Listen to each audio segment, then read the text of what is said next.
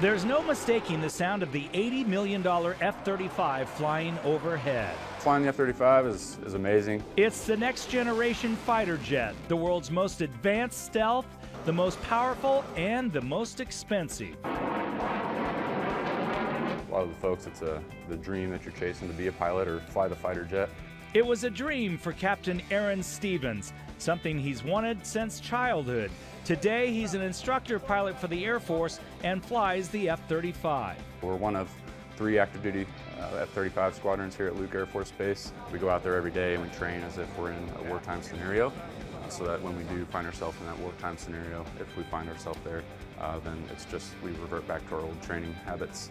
And training begins with the proper gear.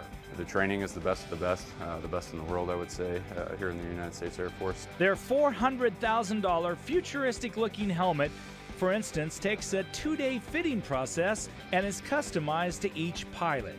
Not only does it display our aircraft parameters, but we can also have targeting information on the visor. And when you're pulling 9 Gs, that's 9 times your body weight, they suit up so they don't black out. This will help keep the blood where it's supposed to be in your body.